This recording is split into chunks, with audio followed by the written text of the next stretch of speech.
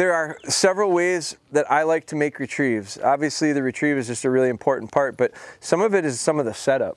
And some of it is how we get dogs to understand better with marking, which would be watching birds and getting a gauge on the distance and running to the spot where they saw it go down.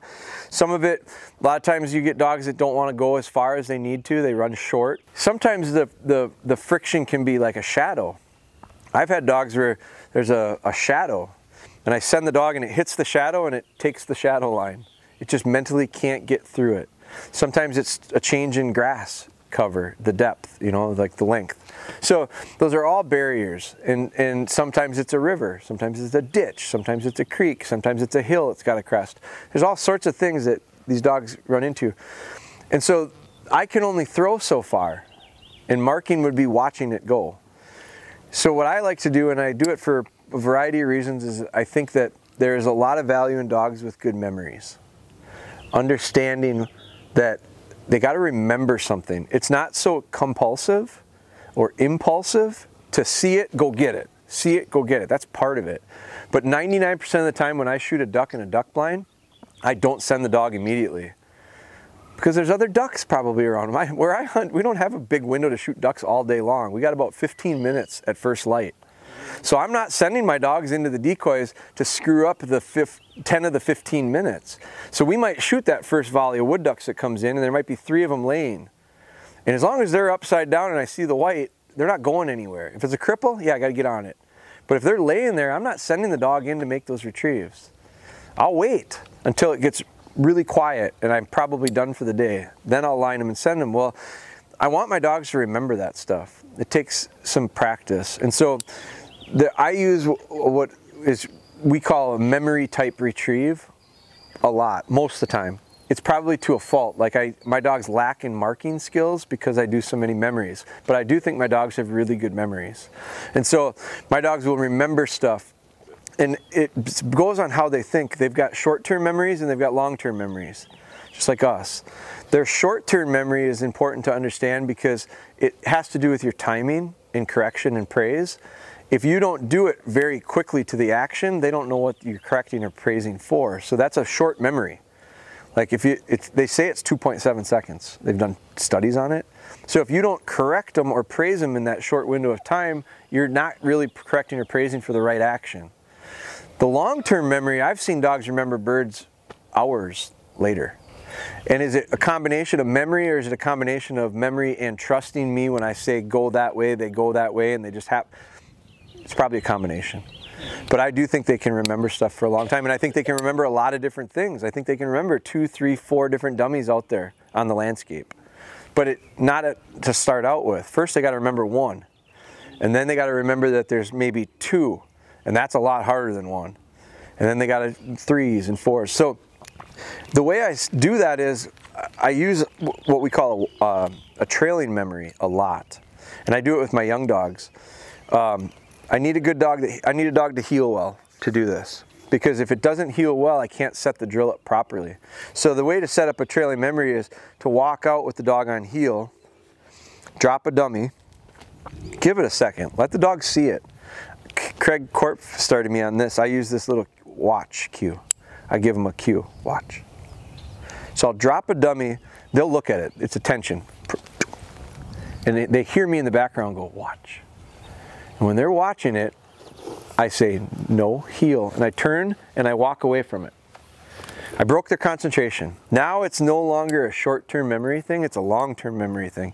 So to start out with, I might heel them back 5, 6 steps. I turn back around, they look, and I might just send them. If they see the dummy and I know they see it, I can read their body, I might just send them.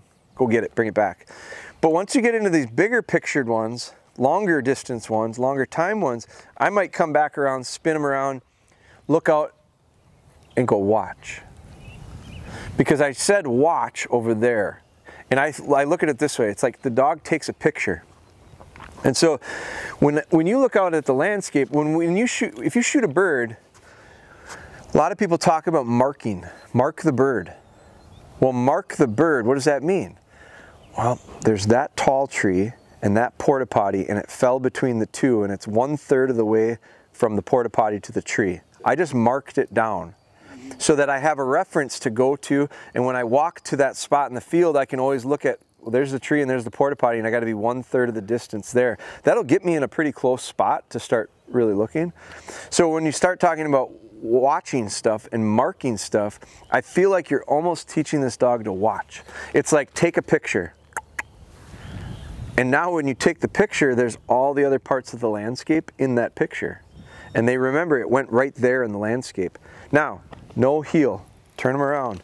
Bring them back on an absolute straight line. You don't walk this way, you don't do this, you walk us. Turn around 180 degrees, you walk away from it, and maybe add 5 to 10 yards. Turn back around with a young dog and they look down the aisle, and if they can't see the bird, which early on I want them to see it, but if they can't see it, I tell them, watch. And I think they go back in their mind when I said, watch. It's just, now it's watch. We zoomed back a little bit. It's the same picture though. And so when I say watch and they look the right way, now I send them. And so I'm helping them have a better understanding of where that thing was by doing these drills. Well, the other thing you're doing is you drop the dummy, you turn around, you create distance, and you create time. Because the further you walk away, the longer it takes. The shorter it is, the sooner it is. The fresher it is in their memory, the shorter the run, the easier. The longer you go, you can only throw a dummy so far. How far can you throw a dummy, Charlie? Like 50 feet. 50 feet. So what'll happen is we'll get in a habit of a dog goes and makes the retrieve at 50 feet over and over and over, because we want to get it out there. I don't want to throw it 5 feet, I want to get it out there. So you throw it out there. Well, I've seen so many times where someone will send their dog on a retrieve and it might be set up in a trailing memory and it's 100 feet. It's 100 feet. It's 33 yards. We set him up and we turn him and we send him, and the dog runs out 50 feet and starts hunting. And the reason they do that is because they've memorized how many steps it takes to get to the dummy. It's repetition and consistency will form a habit. Every retrieve is 50 feet. They learn very quickly, look at 50 feet. That's where it is. It takes me 8 bounds to get there. You can't believe how consistent that is. But when you start doing trailing memories, you can walk 50 feet, plus 50 feet, plus 50 feet, plus 50 feet. You get 250 feet maybe. But I don't go from 0 to 250, I go from 0 to 50, send them. Then I back up 100, send them. Then I go 150 and send them. And the thing about it is I always, when I set this up, like those are the mowed trails. I really like using trails. I like fence lines, I like mowed trails, I like straight edges. It helps my dog carry straight lines. So what we end up doing is we put the dummy in the same spot every time. Let them remember that. And you add the distance backwards. So I send dogs, I have some dogs that I'm going to work tonight that are a little sticky for me right now. They don't want to run real big. They're popping, they're turning around and like asking for help, and they shouldn't. So I changed that's an extreme. They're not doing it very well. So I changed my methods the last couple weeks. When I go for walks, I drop a couple dummies at the end of my driveway and I walk a 40.5. It's a little over a quarter mile. And I send them back on it. Now I'm just stretching them out. And now all of a sudden they start to realize it's not short, I might as well run. And about the time they start to run real good, then I'll start to stop them and say, stop, go to the right, stop, come back, stop. I'll change the game for them to keep them honest. But because I kind of got them second guessing me a little bit and they're popping, now I'm going to stretch them out. So I'm back and forth. It's balance, balance, balance, balance. So trailing memory, walk out, drop it, turn around, come back. You can put the dog on remote sit. This is a variation of a memory. Put the dog on remote sit, turn around, walk out, add your 100 feet, whatever it is, pitch the dummy, get it nice and high, let them see it, walk back to them, turn and send them. That's a sight memory. It's a memory.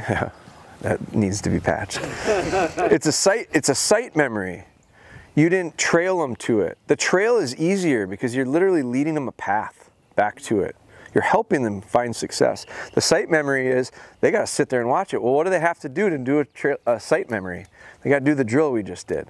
What do they got to do to do a trailing memory? They got to do the drills we've been doing. Because if you can't get a dog to heel well and you're setting up a trailing memory, you're never going to get a trailing memory out of it. You're going to have a struggle bus the whole way because the dog doesn't get in the state of mind to even think about where the dummy is. They can't walk on heel. It's the key to all that stuff.